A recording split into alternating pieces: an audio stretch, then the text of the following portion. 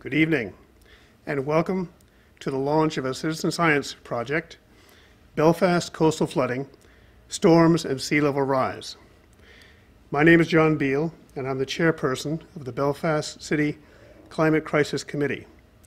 The Climate Crisis Committee, in collaboration with the Belfast Free Library and the Gulf of Maine Research Institute, has developed a long-term project to collect information about high water events and sea level rise in Belfast. Tonight, we will describe what citizen science is and how this project will work.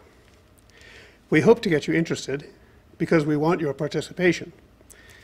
As we proceed, if you have questions, you can submit them on the YouTube comments section or send an email to bharrington@belfastlibrary.org.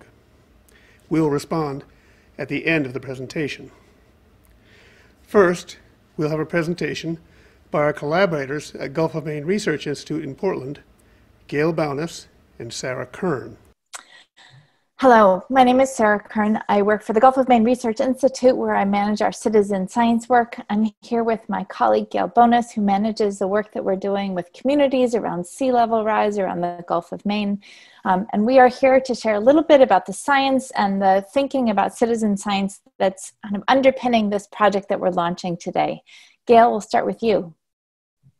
Thanks, Sarah, and thank you for joining us. We're really excited to share with you sea level rise data and projections and what that means for Belfast, and as Sarah said, the role that citizen science can play in supporting Belfast with decision making. So to jump right in, let's look at some data. Around the globe, we've been collecting data on sea level. So over the past 100 years, we can go back and see what different tide gauges have been measuring.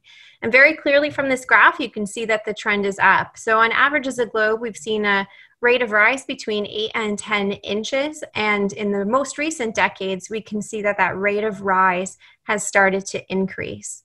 And the key reasons behind that is that our oceans are warming. And as ocean waters warm, they expand and take up more space. The other main reason is that land ice is melting. So glaciers and ice sheets on land, as they melt, are contributing new water into our oceans and also increasing that volume and causing sea levels to rise. So how much might sea levels rise? As a globe, we can expect to see anywhere between 1 foot of sea level rise and 8.2 feet by 2100.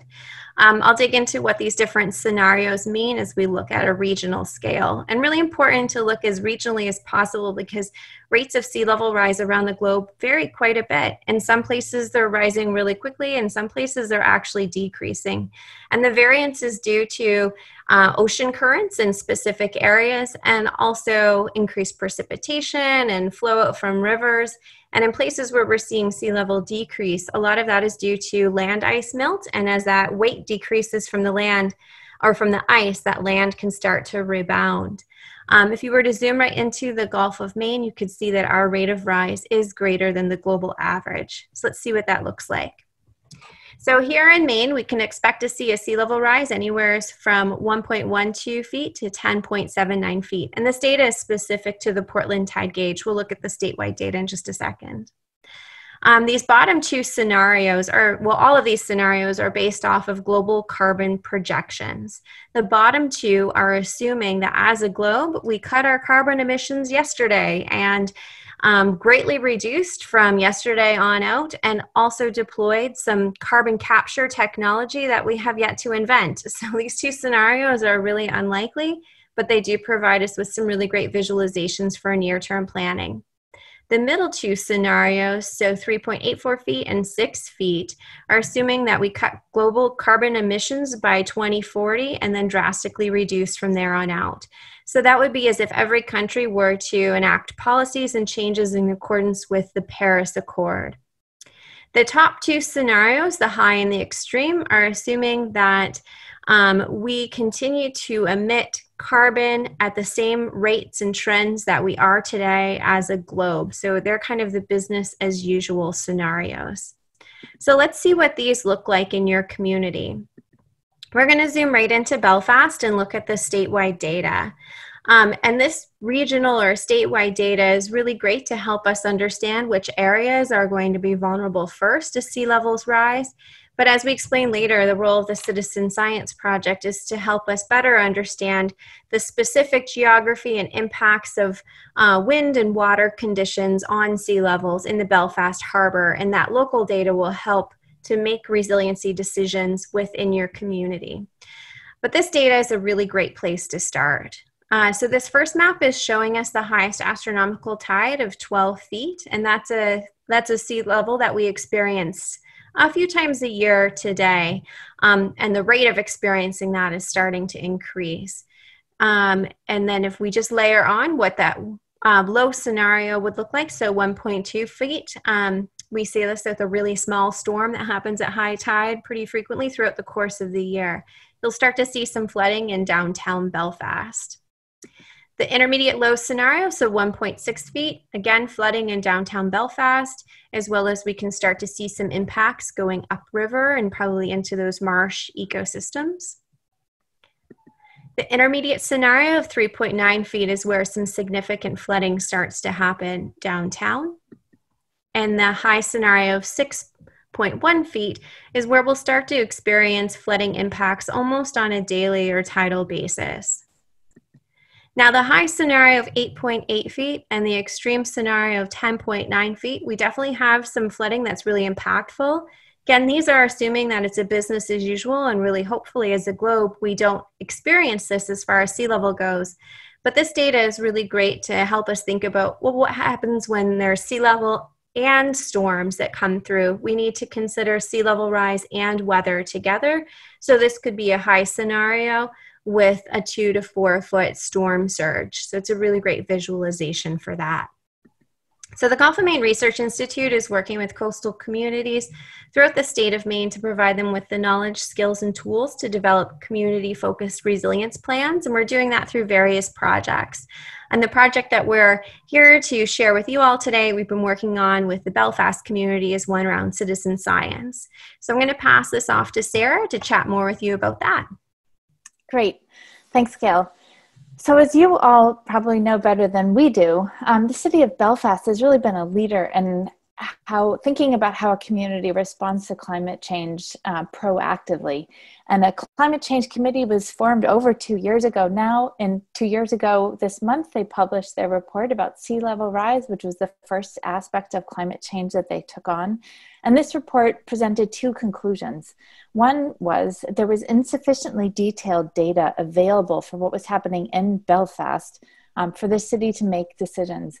And Gail alluded to this, but where the sea level is enormously impacted by the shape of the coastline, by the direction of the winds, by the depth of the water. And understanding what will happen in a given place, you really have to study what's happening in that place in order to understand how those pieces come together. So this report concluded that they needed more information about Belfast. The report also pointed towards citizen science as a potential strategy for filling in those data gaps. And the great news is that citizen science is it's a better and better established science methodology as time goes by. I like to think about it as a revolution in science practice, because it really goes back to the roots of science when it was done by people who cared about, had a question or a curiosity that drove them to collect information and analyze it and work with other people to collect information, to answer their questions and solve their curiosities. To me, citizen science is really about collaboration.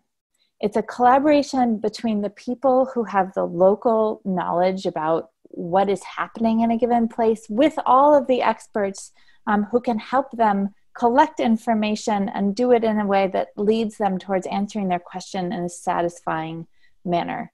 So in Belfast, we had the wonderful opportunity to work with lots of people from the local community. The city was very supportive of this project. The Climate Crisis Committee members were participants on our design team. They were joined by Brenda Harrington from the Belfast Free Library.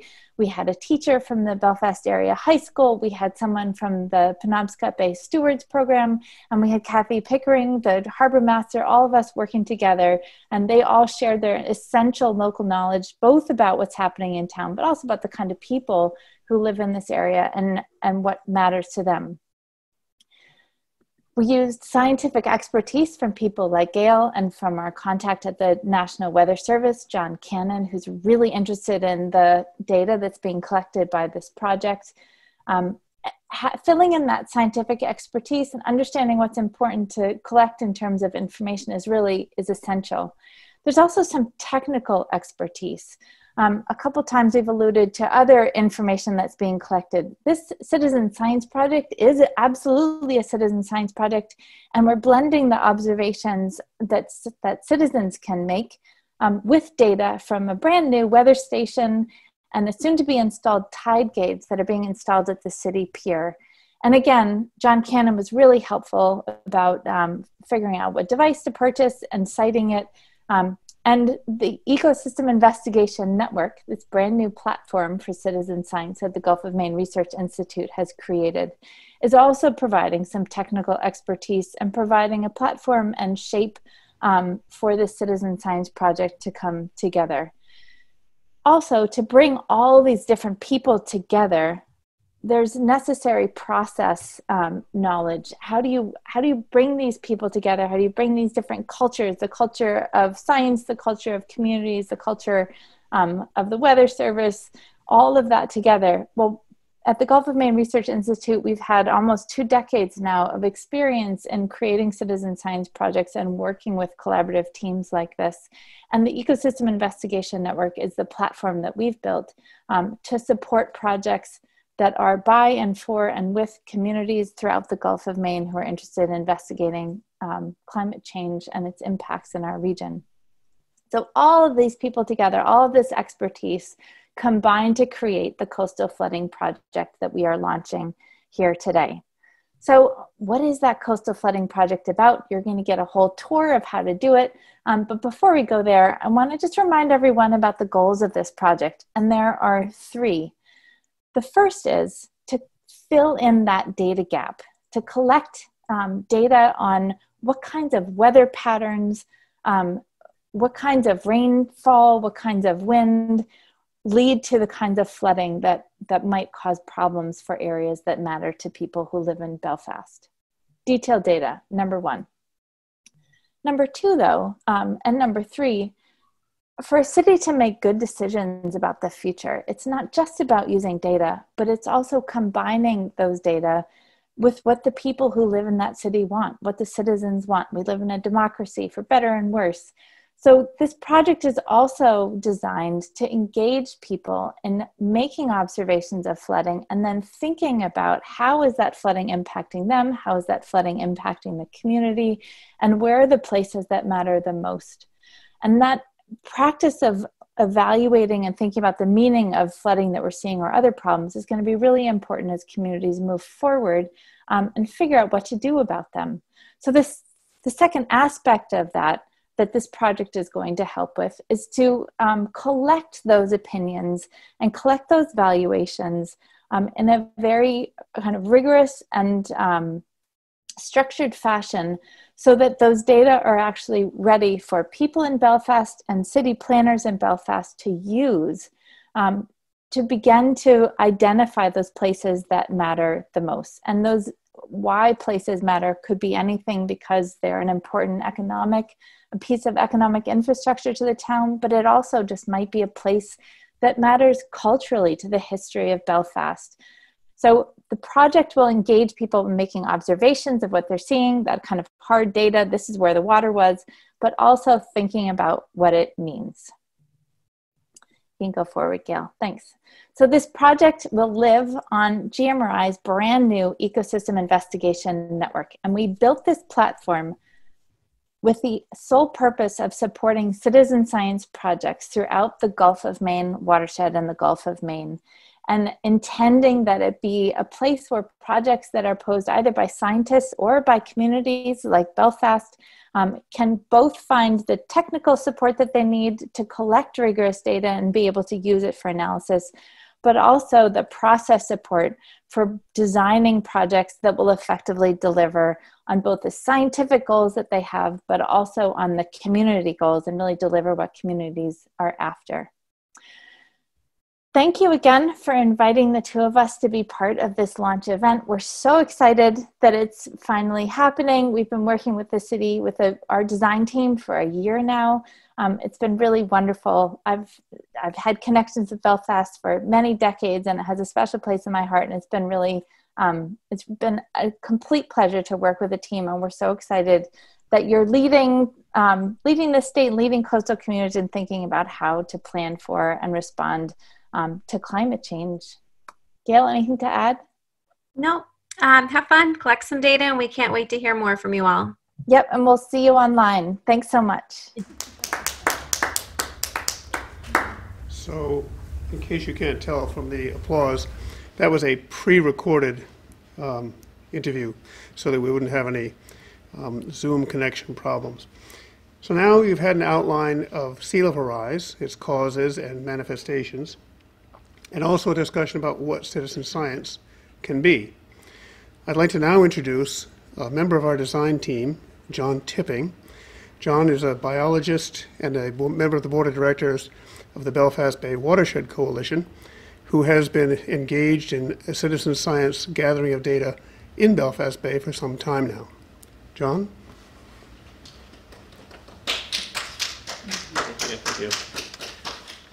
Thank you. Thank you, everyone, for watching. As John said, I'm a biologist here in Belfast and on the board of the Belfast Bay Watershed Coalition. I'd like to talk just briefly about how citizen science can fill in gaps in our knowledge. And I'd like to cite a specific program that's been going on here in Belfast and how it relates to climate change in a slightly different way than the sea level rise program, but it'll give you a good overview of how citizen science can really help us. The Belfast Bay Watershed Coalition has a group that's associated with it called the Penobscot Bay Stewards. And the Penn Bay Stewards, it's a program where people can attend basically 2 classes a week for a month in the spring, and it's a free program, and there are biologists and environmental scientists, and they have these educational opportunities. It's free of charge, and what we ask is that the graduates of the Penn Bay Stewards program contribute 30 hours of volunteer work. And what we've ended up having, the results of this program over the last few years has been incredible. The people who graduate tend to provide far more than 30 hours of service. These folks right here, braving the frigid temperatures in Belfast Harbor to take water quality readings, have been out doing this for the last 2 years. And the way this can help fill in gaps for us is, as an example, the Maine Department of Environmental Protection has a program where they come up to the harbor and they spend a day and do an incredible amount of collecting water samples, and they study chemistry samples, and they send out samples to chemistry labs to study things like phosphorus and nitrogen levels. But they really only have the resources to come to Belfast Harbor a couple of times a year, whereas this group goes out, weather permitting, at least once a week, sometimes multiple times a week. And this data it's very usable data. The data is forwarded to the Maine Department of Environmental Protection, and they're using it in their own analyses. Another example is the Maine Coastal Observation Alliance, which is a collection of groups like the Belfast Bay Watershed Coalition. At this point, there are over 15 coastal organizations. Some of the more local ones are the Damariscotta River and Lakes Association, the St. George Land Trust, but there are groups all the way down to Casco Bay. And the MCOA collects and collates all of this information and produces a report every year. Now, what this group here is doing, they're using some meters to measure water quality parameters like dissolved oxygen, conductivity, temperature, of course, salinity, and a very important one in relation to climate change and in relation to sea level rise is pH. The effects of climate change on the pH of the water, the acidification of the water, is fairly dramatic. And oh, see, so I have to show the picture in the nice weather to encourage you all to come out and volunteer for the Penobscot Bay stewards and the water quality efforts. But this is just a chart showing how ocean acidification is related to climate change overall and sea level rise. And I want you to look specifically at the chart there on the left. The green, kind of the green line is the measurement of CO2 measurements. The blue line is what's important. That's the dropping in pH. As the CO2 level goes up in the atmosphere, it's absorbed by the seawater, the pH drops. If we can go out every week and measure pH and see what the overall trend is, we can relate that to climate change, and that's going to be relatable to the sea level rise. So these two things go hand in hand. And this is something that's been going on for the last 3 years here in Belfast Harbor with our own local groups, and for much longer up and down the coast in the rest of the state with other citizen science groups. So this is the kind of thing where they're just collecting incredible amounts of data, and they're just folks who are concerned about these things, and they're very interested, and they're coming out and helping to collect this data and fill in gaps in the data that we have. Other things that we're doing in this from the citizen science perspective, we are always keeping up with discharges from freshwater into the bay, into the harbor, from things like wastewater treatment plants. We keep up with reading the test results from the different wastewater treatment plants on the coast. We go out and we collect water samples from freshwater sources like streams and rivers that discharge into the bay. And this is all citizen science work. See, these are all just regular folks. Some of them have science backgrounds, but it's not required. A lot of them are just people who are interested. They're concerned about the environment. They're concerned about the climate change going into the future. And they're working hard to fill in these gaps in our information. Does anybody have any questions? Okay, thank you very much.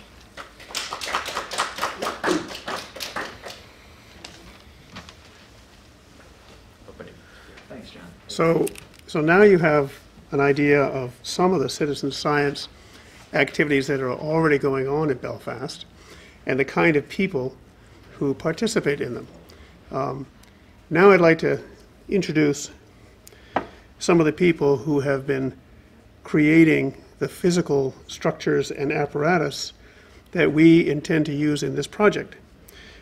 Dave Thomas is a science teacher at Belfast Area High School, and he'll introduce some of his students who've been contributing ideas and work to get this project underway. So hi everyone, I'm Dave Thomas, like John said, and I'm really excited and grateful that we were invited to be part of this project, and it's especially exciting that young people are interested and looking to contribute throughout the lifetime of this project. And so we'll let 3 students discuss their contributions to the project tonight. Okay, hi, my name is Haley Lindelof, and I'm a senior at Belfast Area High School. And I'm connected to this project through the AP Environmental Science program at the high school. Over the past few weeks, we've worked on the posts that were installed at 6 sites, and last week we got to install these posts. So here are some pictures of us actually installing the post right here.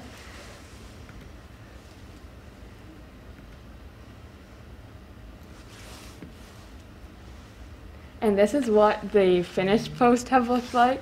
So on the post, we worked on painting the signs that are right here, and they have instructions on them at what to do at the sites, like where to take the picture and of the water line. And then they have brochures that outline the project more in detail.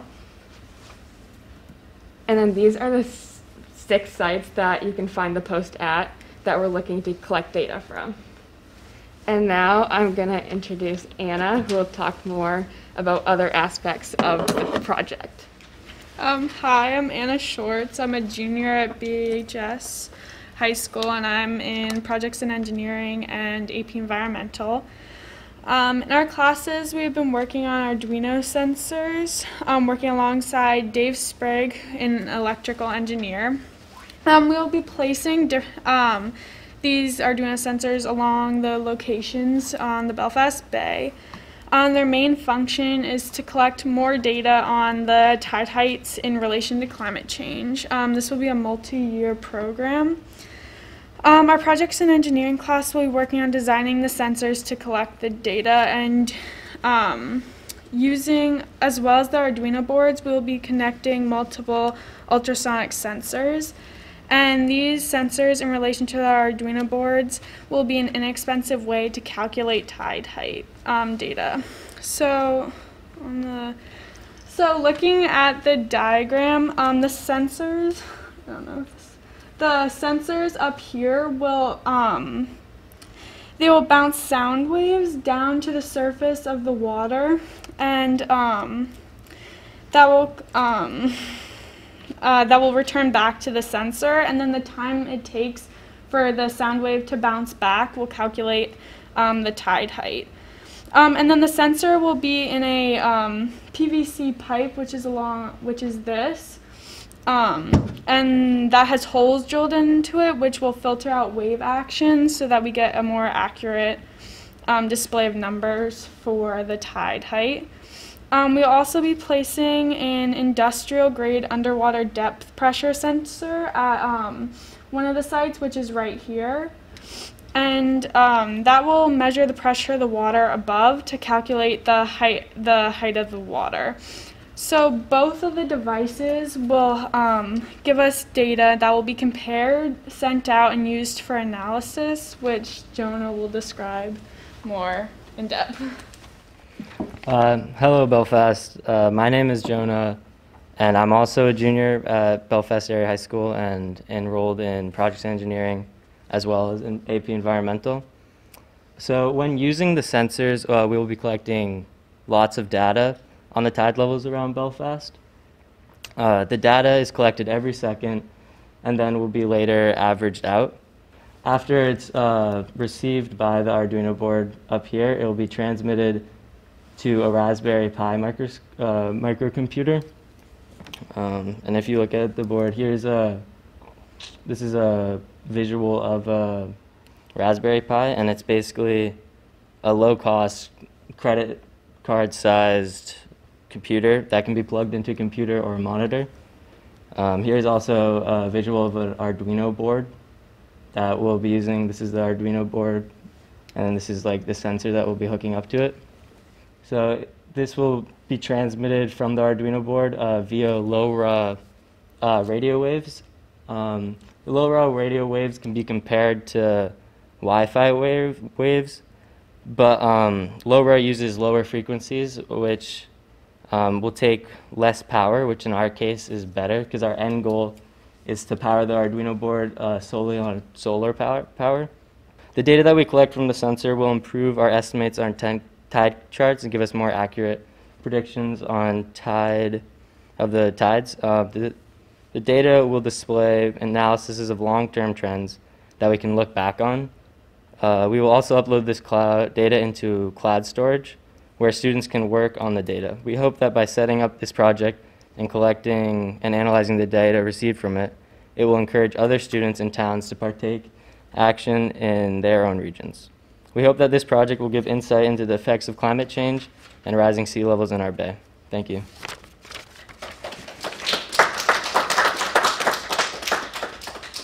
Thank you all. So, how can a person contribute to this project? Basically, be an observer. take pictures of the bay and upload them onto the website that our GMRI people have set up for us, along with your own observations about what you've seen and how flooding may affect the community. Brenda Harrington with the Belfast Free Library will now walk us through how to use the Ecological Investigation Network and contribute to this project.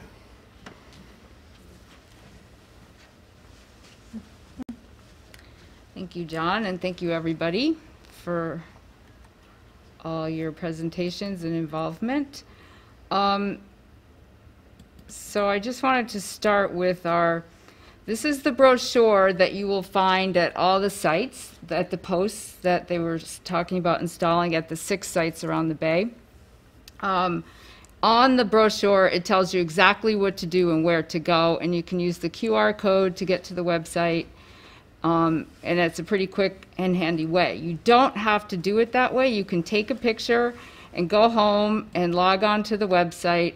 The Ecosystem Investigative Network, whoops, I wanted to get to the home page. So this is the page that Sarah and Gail were talking about, and our project is at the bottom, Coastal Flooding, Storms, and Sea Level. And Belfast is one of many communities that will eventually be on this, but to get to our information, you go to contribute. But before you do that, you have to go to prep and collect. And even before, well, anyway, I'll just do this part first. So here are the 6 sites, which I showed you on the brochure. They're also here on the website. So we have the boathouse is one, the breakwater, the city park, the east end of the Armistice Bridge, and the Kaler Road culvert, which is really the Robbins Road culvert, and the Stevenson Rangeway. Those are 6 sites, and so you can choose if you hear that it's a high tide event or a storm is coming, which site you would like to go to take a picture and contribute to our project.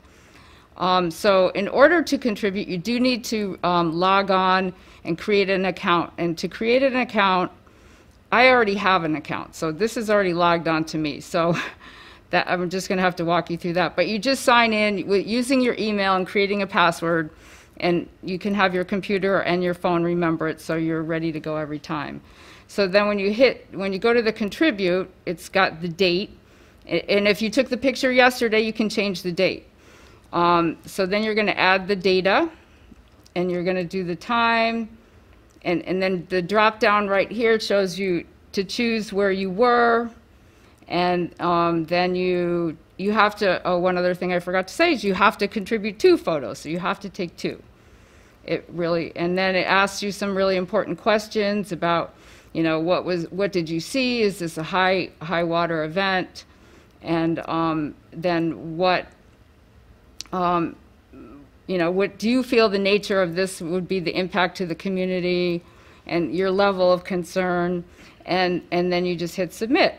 It's really, really simple, actually, and it's fun, and I encourage everybody to go out there and contribute to our website and help make this project full and rich and interactive. And you can also, one more thing, you can also view the data. So after you put something in there, you can go back and view it. And you know, we've had a very mild weather, but the stormy season is coming up. So I encourage people to get excited and get ready and go out there and take some pictures. And I will open up the map for you, John, here. Thank you. Is this the one you want? And if you have any questions, you can email me at the library, and John will, I'll put that slide up after you're done. And Brenda, I wasn't trying to hustle you out. No, I know. It's okay. Go ahead. So, now we'll be happy to field questions. And again, if you want to send questions in, you can use the YouTube comment section on your computer, or you can send an email right now to bharrington at belfastlibrary.org. So what have we described to you? We've shown you the 6 4x4 posts and signs embedded in a concrete post that the students at BAHS have made. We've shown you the plan for collecting all the data. We've showed you that the National Weather Service is going to feed us information when it suspects a high water event. One of the reasons they're doing that is because they want to see how accurate their predictions are. So if they predict a high water event and it doesn't happen, they need to know that. So, for instance, in the last 24 hours, I've gotten 3 different alerts from the National Weather Service about Hurricane Teddy and the high weather they're expecting to happen, high water. So we'll be out there looking and see what happens. Before we open up for questions, though, I also want to say that we're not just interested in these 6 sites. We chose these 6 sites because we wanted to set up posts for observations, and these were 6 sites that looked ripe for high water events. However, there are hundreds of other sites all around Belfast Bay which might be just as good for observing it. If you know of a place that you'd like to observe and create a series of pictures and observations, we very much welcome that. The only difficulty you'll find is that instead of being able to mark on the form that Brenda showed you, clicking off one of the 6 places, you have to put the GPS reading of where you are. But most people's cameras, or rather iPhones, can give them the GPS reading. So, we absolutely invite you to take pictures wherever you think there's a good spot to study. So, if you want to participate in the project, we can send you an email alert, like the ones I've gotten today from National Weather Service.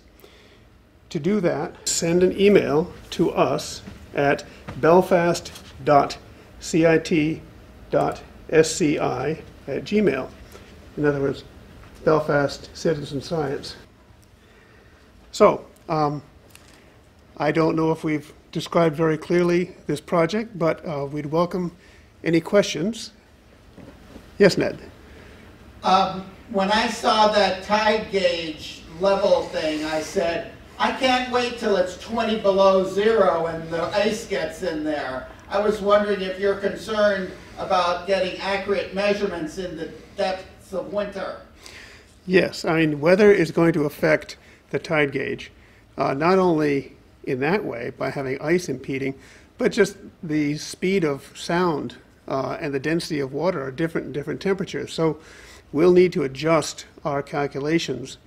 With respect to the ice, I'm going to talk to the NOAA people who run the Booth Bay Harbor tide gauge, which is exactly the same design as we've made, and see how they handle that.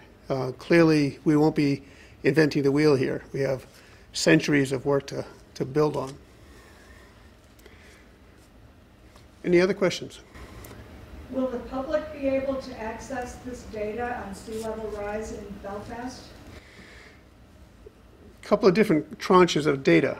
The data that we are creating to put onto the EIN will be available to anybody who signs up and gets a password to go on.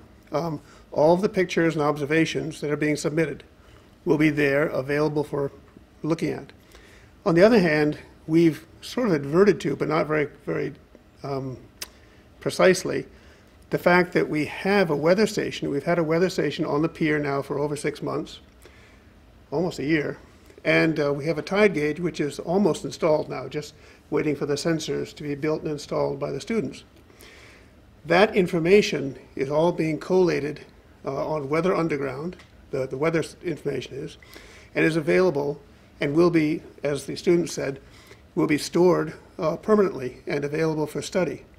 In fact, there are a lot of fishermen who check with our weather station before they come down to work in the morning so they can see where the wind is and see if it's worth coming down. So yes, this is a city-funded project, and it is definitely for public availability. And also, can I say something about that? Yeah, okay. So the high school students, part of our plan is to also make a website so that the data will be accessible, not only the data from the ultrasonic sensors above the water level, but also the underwater water pressure sensor. And so, you know, over time, we'll look to correlate those values, and we'll get more accurate, and we'll also be able to upload that data so that viewers can see it in real time. So one of the things that we're trying to do here is to get a record of what actually is happening in the water of Belfast Bay. The tide predictions are made from Bar Harbor. That's the closest NOAA gauge to Belfast. So all of our predictions, both as to height and surge, are based on extrapolations from Bar Harbor. Those extrapolations are based on information from 1983 to 85, when we had a tide gauge temporarily in Belfast. So what we're looking to do is to see, as sea level rise and climate change continue, to see what, if any, effects that we're having on the actual effects of weather and water in Belfast. And again, the reason for this is so that we can plan and observe and make provision for the changing world. Ned? When I heard the discussion about the Belfast Bay water volunteers doing pH testing, I couldn't help but wonder if there was also being a study on the shell density of like the mussels in the area, because one of the things I've heard is that the lower the pH, the more difficult it is for shellfish and mollusks to build shells, and it would be really interesting to know if the density of shells changes in our community. John, do you want to respond to that? Are you able to? I'm sorry, can you answer again, Ned? And Ned's asking whether or not the observations regarding acidification correlate to changes in shell thickness or strength? Well, there should be a correlation when we have enough data, yes, and that is a common way to support the pH readings that are being taken. Yes, shell thickness of the juvenile bivalves is directly related to the pH of the water and the surrounding sediment. And are there being studies done in the bay of the shell density along with the pH to sort of see the correlation? Yes, most of the studies that are being done right now, especially the citizen science meetings, aren't necessarily for shell density, but just overall abundance of bivalve species. And then that data, if we find areas where there are decreases in the populations of the bivalves, then we can send specimens to scientists with the proper facilities to actually conduct shell density and thickness experiments. Yeah. We have a question. A viewer asks, is one site more important than the others? Is one site more important than the others? I would say that all 6 sites have different qualities. For instance, the one at the boathouse, site number 2. A lot of us have been concerned for years about whether or not that boathouse can survive with sea level rise. So certainly observing how surge and storm waves and wind affect that boathouse will be helpful to the city in making a determination. Likewise, if you look at site number 5, which is Robbins Road, anybody who stands there and looks south along the Passy will see that there's not much room between the water and the road. So there will be a time when sea level rise and surge may make a decision to keep that road alive, make a decision required. So every site has its own qualities. City Park, site number 1, we had a substantial amount of erosion in 2018, which required installation of a rather expensive riprap field. We'll see how far up the riprap the water rises now. So each of the places is significant in a different way. Again, I really hope people will look at this map and say, geez, they should have put a post X place, some other place that they think is important to study. And we welcome you to do that. We'd love you to choose a place to study and compile information. Thank you very much. Good evening.